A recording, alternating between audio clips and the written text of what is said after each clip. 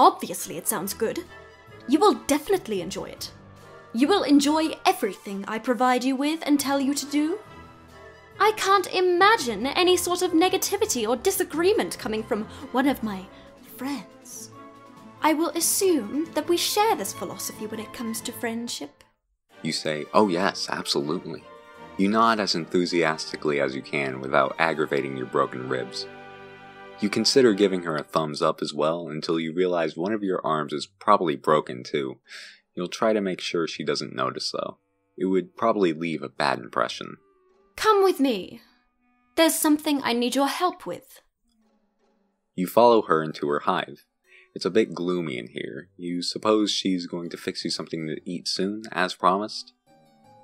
You pass through her kitchen and out the other side to another room? Okay, you guess dinner can wait. This way. Try not to let any of your broken limbs slow you down. A good friend wouldn't allow such trifling physical ailments cause me any inconvenience. Oh, so you guess she does know you're injured? Fair enough. You hobble a little faster, through another door into a much darker room, and now down a flight of stairs? It's hard to see. There are torches along the wall ahead. Monstrous noise rumbles below. Don't mind her. She's just hungry. She's always hungry, though. What's that? You're hungry too? I have not forgotten. What sort of piece of shit friend do you take me for? You didn't remind her that you're hungry. You thought it, though. Can she read your mind? You hope not. That's going to make this friendship in progress a bit awkward. Here we are. This is where you will be most useful to me as a friend. You look around. With a sense of relief, you see no sign of whatever hungry thing was grumbling down here. You are less relieved to see several other kids trapped in cages of various shape and size. One of them makes eye contact with you. The boy is the same kind of alien as her, horns and all. He has a dark red symbol on his shirt. His expression seems to plead with you. He struggles to say, "Help." Your new friend looks unamused and twitches her finger. "Hello," he says. "Hello," by which I mean hello, of course. Looks like you're the new friend in progress, chosen by the great and beautiful Ardata. She's my savior, my reason for being. I am nothing without her. I'd hollow myself out and let her make a nest inside of me if she'd permit it. You turn away from this boy. You don't want to hear anything he has to say ever again. Don't mind him. He's always regarded himself as a comedian. Come, over here. This is what I need your help with, if you're going to have any value to me as a friend.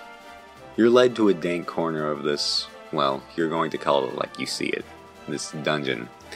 Your new friend has a dungeon full of sad, suffering children and presumably a monster lurking somewhere in here as well. It's not ideal. Then again, social beggars like you can't be choosers. I've been having an awful time with it. You can do it for me. It will save me time. You look at the thing in question. You doubt she's been having an awful time with it. You doubt this because it's still in its box, looking completely untouched since it was brought down here. It's a box containing a table? A table that looks ominously like it was designed to keep a person strapped to its surface. I will need you to assemble it. Here's a screwdriver, in case you need it. I will assume other required tools are contained within the box. You take the screwdriver with your non-broken arm. This isn't exactly what you had in mind. You don't know what you had in mind, really. A warm meal and friendly banter? Perhaps a sling for your arm and remedial balm for your ribs. Still, you open the box without protest. Hold on, before you start. This will make for excellent content. My fans will appreciate this. She sets up a video recording device on a tripod and points it at you.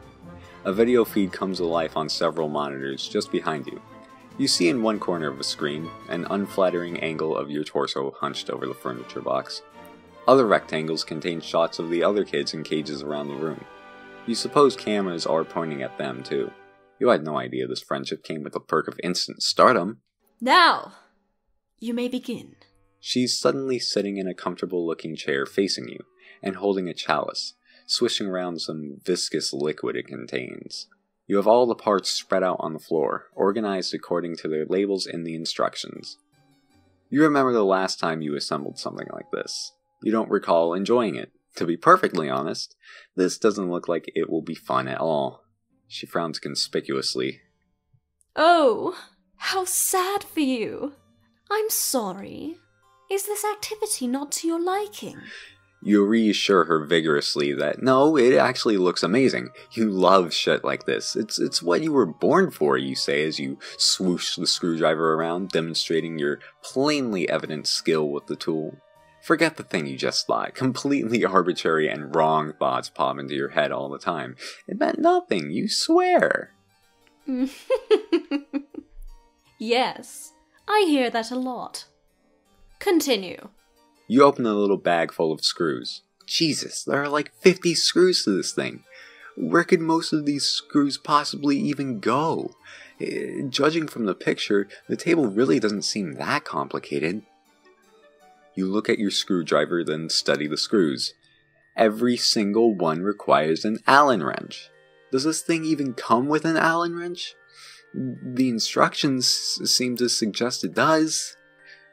You look around, but don't see one. Did you open the bag too forcefully? Did the Allen wrench go bouncing off into a dark dungeon crevice nearby? Maybe you lost some of the screws too. Damn it! You begin to sweat and look around nervously.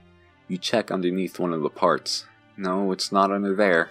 You grip the screwdriver a little tighter. You wonder what to do next.